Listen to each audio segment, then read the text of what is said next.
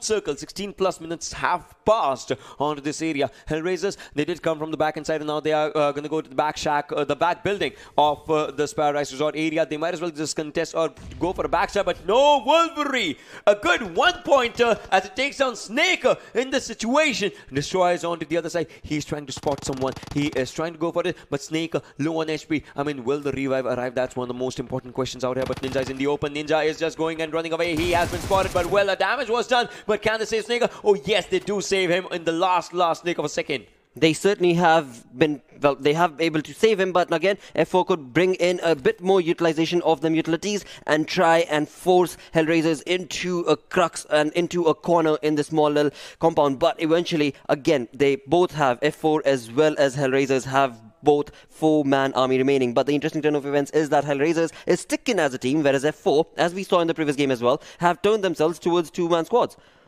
That's true, that's true. But F4, you know, just like you said, you know, they are sticking as a team. But the thing is, it's 2 men here, 2 men. They're like, they end their different directions. That's one thing. But, well, 2 ex-officials, Sergeant takes down Retribution's Bacha and will be finishing down as well, securing the kill that they actually wanted. Now it's a headache for all the teams to move up and move right now. And that is exactly what we see Hellraisers doing right here. And with that, of course, F4 will try and do so as well, but there is still Immobilist who have 2-man remaining, and they have information down towards another team. And again, from this push, from this rush, as we see the rotation coming in from Hellraiser as well as F4, this is going to turn very crucial for Hellraiser as to how exactly do they capitalize on this, because they are out in the open, whereas F4 certainly still has the advantage of that house and the compound working in their favor. But no, not yet, because again, utilities are being thrown left, right, and the utility thrown from Hellraiser is on point, and F4 might be in trouble.